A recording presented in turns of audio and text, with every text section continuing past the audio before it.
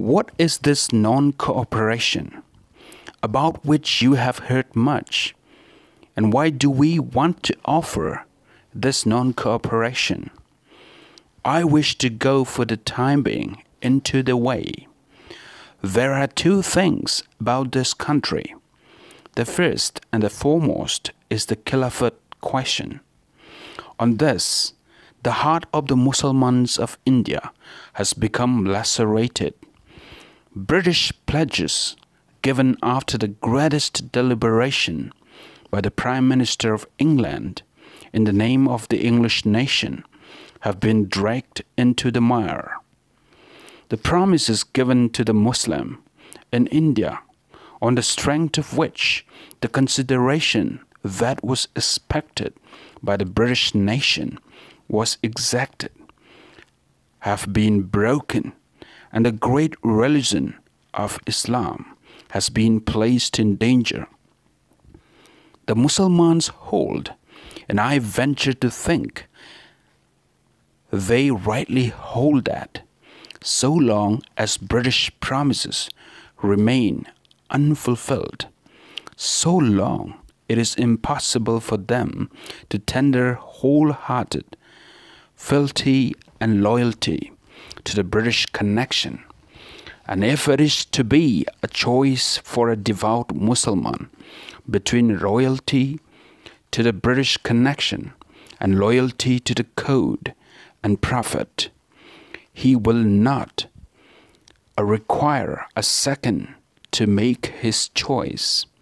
And he has declared his choice.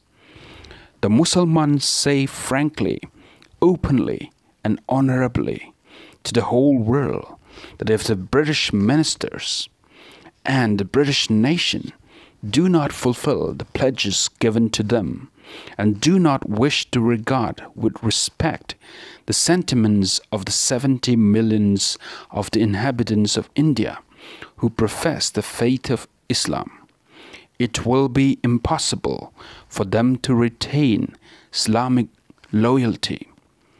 It is a question, then, for the rest of the Indian population to consider whether they want to perform a neighborly duty by their Muslim countrymen.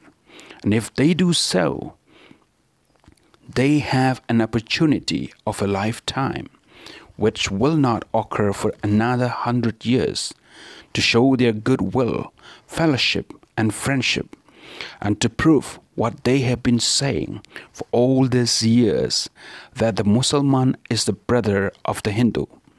If the Hindu regards that before the connection with the British nation comes his natural connection with his Muslim brother, then I say to you that if you find that the Muslim claim is just, that it is based upon real sentiment, and that its background is this great religious feeling, you cannot do otherwise than help the Muslim through and through, so long as their cause remains just, and that the means for attaining the end remains equally just, honorable, and free from harm to India.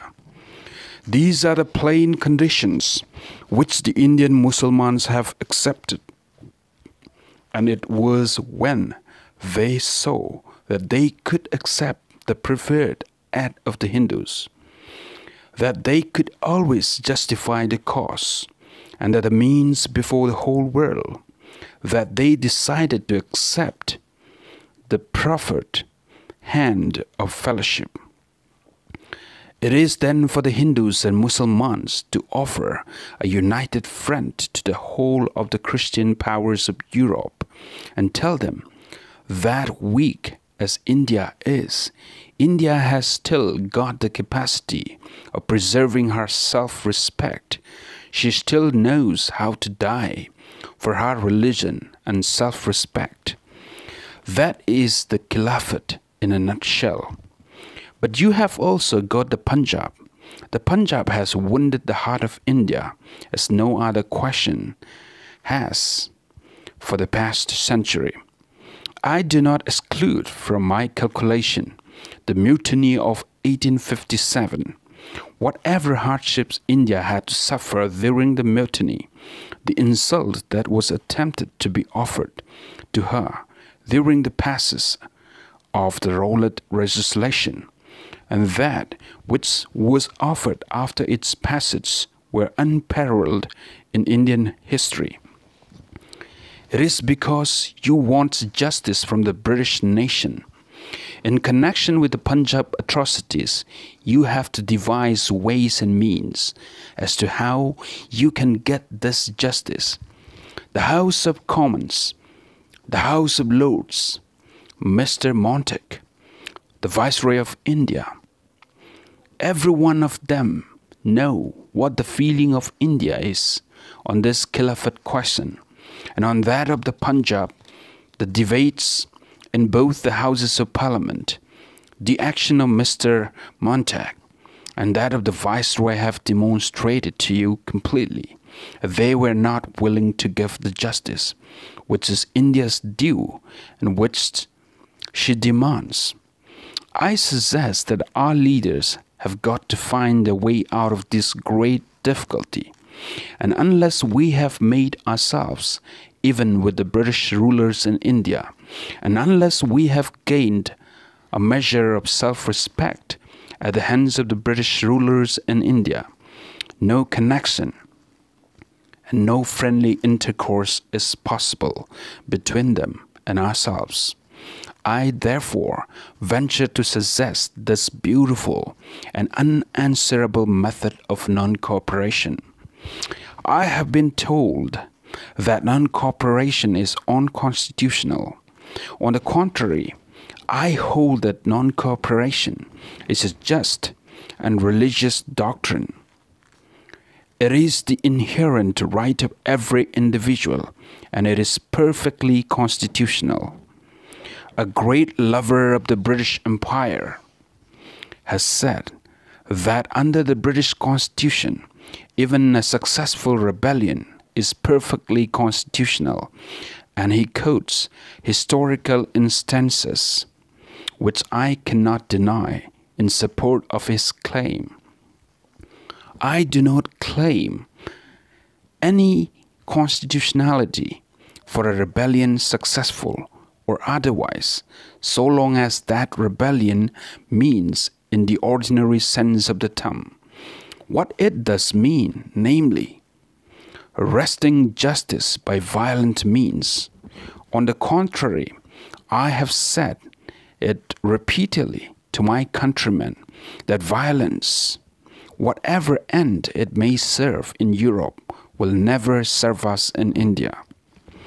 My brother and friend, Shaukat Ali, believes in methods of violence, and if it was in his power to draw the sword against the British Empire, I know that he has got the courage of a man, and he has got also the wisdom to see that he should offer the battle of the British Empire. But because he recognizes as a true soldier that means of violence are not open to India, he sides with me, accepting my humble assistance, and pledges his word that so long as I am with him, and so long as he believes in the doctrine, so long will he not harbor even the idea of violence against any single Englishman or any single man on earth. I am here to bear witness that he has been following out this plan of non-violent, non-cooperation to the very letter, and I am asking India to follow this non-violent, non-cooperation. I tell you that there is not a better soldier living in our ranks in British India than Shaukat Ali. When the time for the drawing of the sword comes, if it ever comes, you will find him drawing that sword, and you will find me retiring to the jungles of Hindustan. As soon as India accepts the doctrine of the sword, my life as an Indian is finished. It is because I believe in a mission special to India, and it is because I believe that the ancients of India, after centuries of experience, have found out that the true thing for any human being on earth is not justice based on violence, but justice based on sacrifice of self, justice based on yajna and kurbani. I cling to that doctrine, and I shall cling to it forever.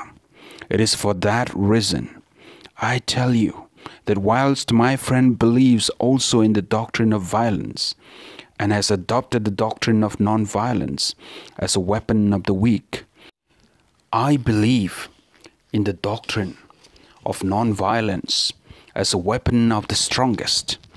I believe that man is the strongest soldier for daring to die unarmed with his best bare before the enemy. So much for the non-violent part of non-cooperation. I therefore venture to suggest to my learned countrymen that so long as the doctrine of non-cooperation remains non-violent, so long there is nothing unconstitutional in that doctrine. I ask further, it is unconstitutional for me to say to the British government, I refuse to serve you. Is it constitutional for our worthy chairman to return with every respect all the titles that he has ever held from the government? It is unconstitutional for any parent to withdraw his children from a government or aided school. Is it unconstitutional for a lawyer to say, I shall no longer support the arm of the law, so long as that arm of law is used not to raise me, but to debase me? Is it unconstitutional for a civil servant or for a judge to say, I refuse to serve a government which traduces his own countrymen? Is it unconstitutional for me to go to the Christian, to the agriculturist, and say to him, it is not wise for you to pay any taxes, if these taxes are used by the government not to raise you, but to weaken you? I hold and I venture to submit, there is nothing unconstitutional in it. What is more, I have done every one of these things in my life, and nobody has questioned the constitutional character of it. I was in Cairo, working in the midst of 7 lakhs of agriculturists. They had all suspended the payment of taxes, and the whole of India was at one with me. Nobody considered that it was unconstitutional. I submit that in the whole plan of non-cooperation, there is nothing unconstitutional in the midst of this unconstitutional government, in the midst of a nation which has built up this magnificent constitution for the people of India to become weak and to crawl on their belly. It will be highly unconstitutional for the people of India to pocket every insult that is offered to them. It is highly unconstitutional for the 70 millions of Mohammedans of India to submit to a violent wrong done to their religion. It is highly unconstitutional for the whole of India to sit still and cooperate with an unjust government which has trodden under its feet the honor of the Punjab. I say to my countrymen, so long as you have a sense of honor, and so long as you wish to remain the descendants and the defenders of the noble traditions that have been handed to you for generation after generation, it is unconstitutional for you not to non-cooperate, and unconstitutional for you to cooperate with a government which has become so unjust as our government has become. I am not anti-English. I am not anti-British. I am not anti any government, but I am anti untruth, anti humbug, and anti injustice. So long as the government spells injustice, it may regard me as its enemy, implacable enemy. I had hoped at the Congress at Amritsar. I am speaking God's truth before you. When I pleaded on bended knees before some of you for cooperation with the government, I had full hope that the British ministers, who are wise as a rule, would placate the Mussulman sentiment that they would do full justice in the matter of the Punjab atrocities, and therefore I said, let us return goodwill to the hand of fellowship that has been extended to us, which I then believed was extended to us through the royal proclamation. It was on that account that I pleaded for cooperation. But today, that faith having gone and obliterated by the acts of the British ministers, I am here to plead not for futile obstruction in the Legislative Council, but for real substantial non-cooperation, which would paralyze the mightiest government on earth. That is what I stand for today, until we have wrung justice and until we have wrung our self-respect from unwilling hands and from unwilling pens. There can be no cooperation.